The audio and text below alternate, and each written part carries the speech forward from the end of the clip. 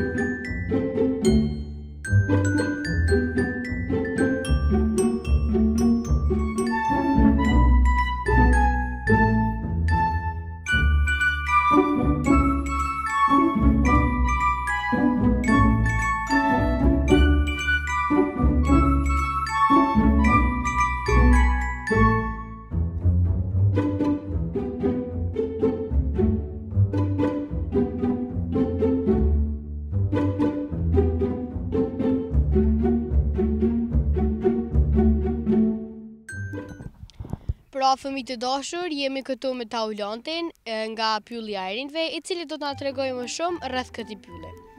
Taulant, të faleminderit së pari apo fillimisht që keni pasur kohë të jeni pjesë e kësaj interviste për Pyllin e arinjve dhe fillimisht kisha pasur dëshirë të pyes kur është hap ky pyll?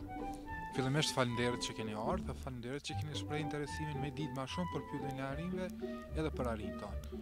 Pylli i arinjve Prishtina është hap në vitin 2013. Gjithçka ka filluar për shkak të një ariut, i cili emrin e ka Kassandra, gjendet me një hapësinë atje më lart. Edhe ka filluar me shpëtimin e një ariu dhe aktualisht ne kemi në Pyllin e arinjve 20 arinj, të cilët janë shpëtuar prej mbajtjes nga fazet vogla. Këtu kanë hapësina më të mëdha, kanë kushte dhe kujdesin që nevojitet. Pra na e kuptuam që Kassandra ishte një emër shumë interesant dhe unë po mendoj që edhe arinjt tjerë kanë këso lloj emrash. A mund të na tregoni pak disa emra tjerë të arinjve si Kassandra? Siç e theka unë më herët, njëri prej arinjve që gjenden në Pyllin e arinjve është Kassandra, ariu i parë, kurse arinjt tjerë kanë emra të ndryshëm, të cilët i vendosim na, ka raste kur i vendos edhe publiku. Për shembull kemi Andrin, ariun më të vogël këtu, kemi Hanën, Malin, Anikun, Ronin, Emën, Arin, Rinën e tjerë. Këtu shihen disa zona të ndryshme ku arinjt jetojnë. Sa përafërsisht mund të jetë një zonë ose si përcaktohet ajo masë e zonës? A caktohet sipas masisë së arinjve apo caktohet ndonjë arsye tjetër? Madhësia e hapësinave kush i vendosun një arinj, ose zakonisht na janë vendosur 2 arinj, lidhet me aktivitetin e tyne, sa ata janë aktiv edhe sa hapësinë ju duan atyne. Kështu kur e marrim në një krahasim me hapësinat ku ata kanë jetu, edhe ku hapësinat jetojnë tash janë shumë fish më të mëdha. Janë hapësina të natyrshme, ku ka drojt ndryshëm, ku ka shkurë të ndryshme, ku ka fruta të egra të ndryshme, ambient cilin ata munden me e gjetë edhe në natyrë. Po në hapësinat e tyne ka të vendosur për shembull edhe objekte të cilat na i ndërtojmë prej materialeve të natyrshme me qëllim që ata me i bë aktiv, që ata me lujt, ka forma të ndryshme druni të cilat i ndërtojmë ku e vendosim ushqimin që ata me mujt me nuhat dhe me gjetë ushqimin. Në secilën hapësinë kanë edhe pishinat e tyne, normalisht sikur natyrë që ata gjejnë një lum dhe një rrjedhë të ujit për me u fresku, edhe këtu gjatë sezonës verës që duhet një hapësinë ku ata mundën me u fresku. Domethënë secila hapësinë ka edhe pishinat e tyne. Mirë, siç na shpjeguat ju, ne pam se këta pas kanë arinjt shumë kushte të mira. Mirë po, sa janë aktiv arinjt gjatë ditës dhe a ka ndonjë që shquhet për energji të madhe?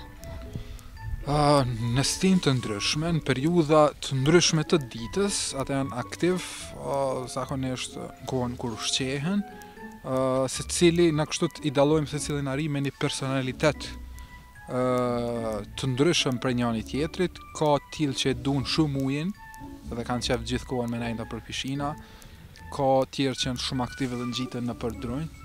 Po na zakonisht i veçojmë i thrasim 3 klysht për shkak se janë rrit këtu, kanë qenë shumë vegjël kur kanë ardhur. Roni, Ema dhe Oska, ata gjenden në Altikun, edhe ata janë zakonisht pse janë rrit këtu, gjatë gjithë kohës janë shumë aktiv dhe hapësina aty në shumë e madhe, gjatë gjithë kohës kur i shohim ata janë duke bën në lëvizje ose kështu edhe janë aktive edhe me njëri tjetrin, luazin me njëri tjetrin. Pasi që e përmendëm ushqimin, çfarë lloj ushqimi hajnë arinjt këtu? Arinjt e ne ushqehen me fruta edhe perime, ushqehen me fruta të sezonave të ndryshme, për shembull në disa muaj janë mollat ushqimi kryesor, në muajin tjetër ndonjë frutë tjetër ose ndonjë perime tjetër. Edhe në periudha ndryshme të vitit ushqehen edhe me sasi të vogël të mishit, po sasia më e madhe e ushqimit ka fruta dhe perime. Mirë, a kanë ndonjë arinj ushqim të preferuar, kështu që e hajnë vetëm atë të kohën? Ka arinj që e kanë qef shumë shalqinin gjatë kohës verës, ka arinj tjerë që i kanë qef shumë karrotat, dhe ka ari që i kanë qef gështenjat në sezonën e gështenjve. Po secili ari e ka preferencë më të madhe një lloj të ushqimit. Kur e kanë orarin e ushqimet arinjt e këtij pylli? Arinjt tek ne ushqehen 3 herë në ditë, një herë në mëngjes, një herë në mesditë edhe një herë vonë pas dite para darkës. Gjatë shtegut të ecjes, unë pash historinë e një ariu të quajtur Stive dhe më la përshtypje historia e tij.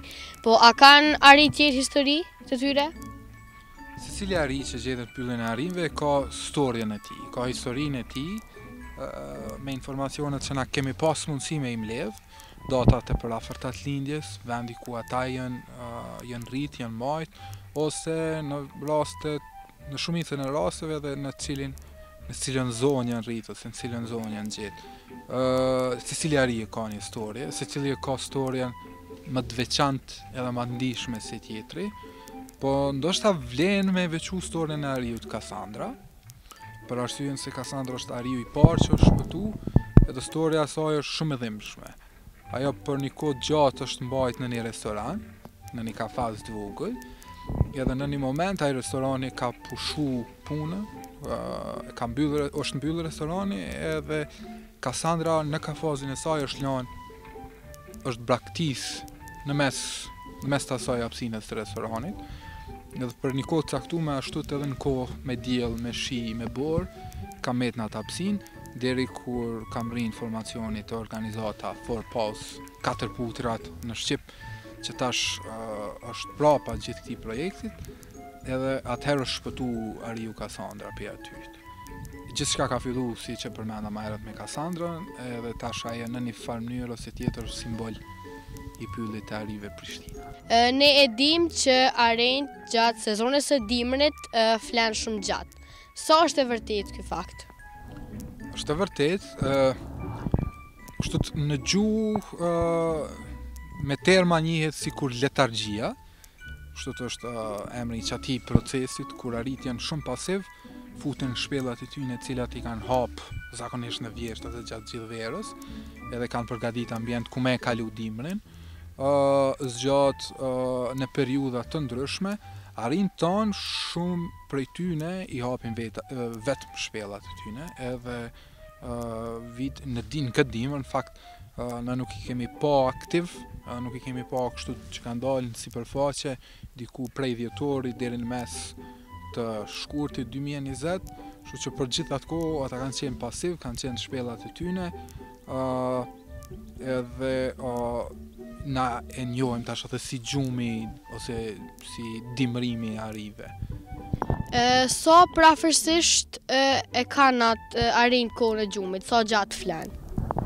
Tash nuk ka diçka ashtu të specifike të preme që arrit flen për kaq orë ose 4 muaj, po zakonisht është sjellja e tyre natyrshme. Ata edhe në tegër kur janë në mal, në habitatin e tyre, ata futen shpella dhe nuk dalin jashtë. Për arsye që nuk mundet me u gjetë ushqim, për arsye që bjen borë dhe gjithçka e mulen bora, edhe për arsye në rastet kur ata kanë edhe klysht e tyne, kujdesen për klysht e tyne që me kanë sa më të sigurt në një hapësinë ku ata e kontrollojnë. Kështu që varet për shembull prej dimrit, sa është i zgjatë dimri, sa është i ftohtë dimri, për aq kohë ata nuk dalin jashtë. Nuk ka diçka që flen për shembull 1 muaj ose 2 muaj ose sikur na njerëzit që flen disa orë të caktuara. Te ata më shumë është sjellja natyrshme se si është klima jashtë se si është temperatura jashtë. Taulant, faleminderit shumë që keni pasur kohë të jeni pjesë e kësaj interviste dhe shpresoj që edhe ju sikur unë keni kaluar një kohë shumë të mirë. Faleminderit shumë edhe për juve dhe unë shpresoj që kam dhënë sa më shumë informacione juve, po dhe gjithë fëmijëve shikues të emisionit tuaj që me ditë sa më shumë për arit e pyllit tonë, edhe ndoshta shumë prej tyre do të vinë me i vizitu edhe do t'i kujtohen emrat që i kanë dëgjuar në këtë intervistë. Faleminderit shumë. Faleminderit edhe juve. Pra fëmijë të dashur, ishte edhe kjo intervista me Taulantin, ai na tregoi shumë rreth arinjve. Tani do t'ju lutem të shoqëroheni pak me disa pamje të bukura të arinjve të këtij pylli.